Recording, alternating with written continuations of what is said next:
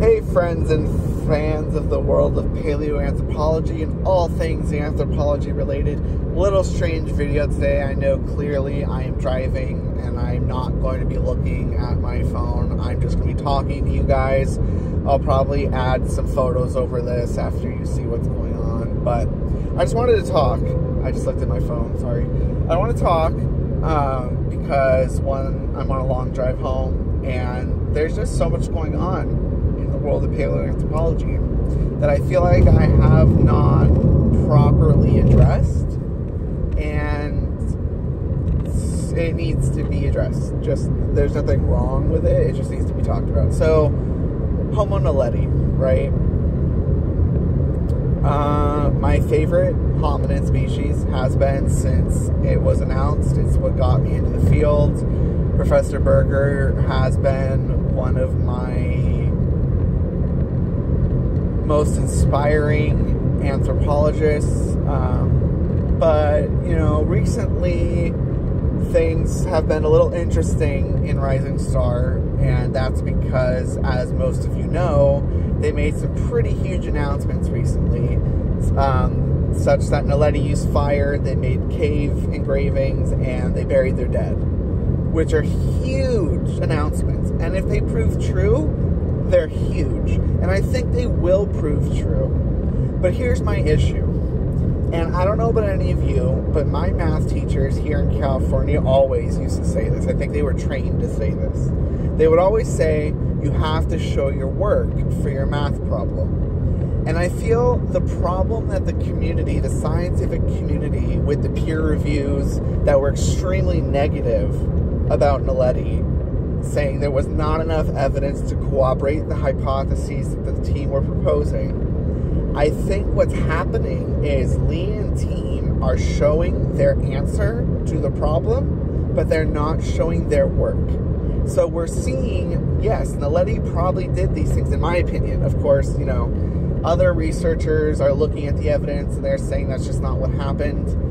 And of course, they are more than welcome to their facts, their opinions, and their own findings. As I am no expert, I'm not going to contradict what they're saying. I'm just saying what I think. I think what Lee is saying is possible, what Dr. Berger is saying is possible. I just think it needs to be shown more of how and why. And then we really need to try to understand the implications of these finds if they do prove to be true. And that's all great and dandy. That's how science works. But here's the problem. And, you know, for as much as I love everyone on the Rising Star team, I've interviewed so many people from the team. You know, I love them all. They're all so nice. I cannot agree with the way that this was all handled. The fact that... So let's go back a little. So what happened? The fire announcement was made months before any of the rest, and that sent ripples through the community. But it wasn't extreme.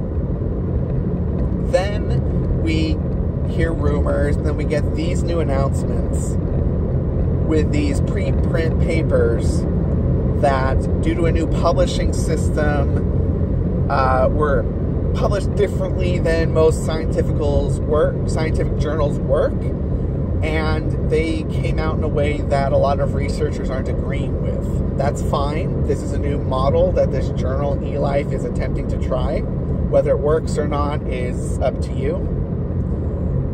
It is a fact, though, that the papers were turned away from other more recognized journals after months of deliberation. But so these preprints came out, and there were no peer reviews. And then a Netflix documentary called Cave of Bones came out. And I will say that it's very entertaining. It's extremely entertaining. But there's almost no scientific value to it. None. None whatsoever. There's no backing of anything that is shown in that documentary. And in fact, I think the documentary does damage to a lot of the ideas on how science is done. Now, that doesn't mean this documentary is all bad, because it does get people interested in paleoanthropology who may have never heard of it before. So they'll get involved, and then they can learn the proper ways of things and the ideas that other people have, and they can explore, and they can research, and they can learn, and it gets them involved, and that's great. But Cave of Bones is a entertainment piece. And here's my biggest problem. I saw the documentary before Dr. Berger did. I was able to get early access, and he hadn't even seen it by the time that I had my interview with him about the preprints. He had no say in what was going on, or how it looked, or the ideas and images that were being presented. The conclusions that were formed in the documentary do not seem to exactly even equal what they say in the preprints, which is even worse. But so now this documentary is being viewed millions of times a week, and yes, it's getting people interested, but what is it telling them? So it's definitely a pro-con situation here. And then the peer reviews came out, and there were 3 of them, and 2 of them are still anonymous. One of them has become public, and I do hope to get her on the show at some point. But they were extremely negative. And by negative, I mean the conclusions of the peer reviews was that there was not enough evidence to make any conclusions on the hypotheses that the team had made. There was not enough evidence to support that the posited meaning-making engravings were made by Naledi, because there was no dating, there was no proof that Naledi made it. It could have been made by modern cavers. Same is said for the fires, and the burials, some argue, are not even burials, they're just deposits that happen to have fallen that way. And, you know, everyone, again, has their piece of the pie. I do agree with the team's conclusions. I just, as a science communicator, am seeing the problem with the public's understanding, and then thinking that it's okay to rush science this way, and to reach out to the public before the science is correct and done. And that, over the span of time we have seen before with other examples, is damaging. Because if we do see that something's wrong, we're going to have to pull back these ideas and start from a negative position with people instead of from even zero when we're teaching them about paleoanthropology. And that just puts more of a burden on professors, educators, and science communicators. So again, is Naledi and Rising Star a fascinating, otherworldly, I mean, it's astonishing. It really is. Anyone would agree that this find is astounding. But they will not agree on the implications, and they will not agree on exactly what it means for the field. They won't even agree on what exactly is being found. More work needs to be done, and it's important to remember that the team on Rising Star has hundreds of people, hundreds of researchers. There are so many people working on every little aspect of Naledi that there's just going to be so much data coming out for decades to come that we really, in my opinion, it's just strange we're making these conclusions right now, even though there's so much evidence that is there, but is not being used to back it up.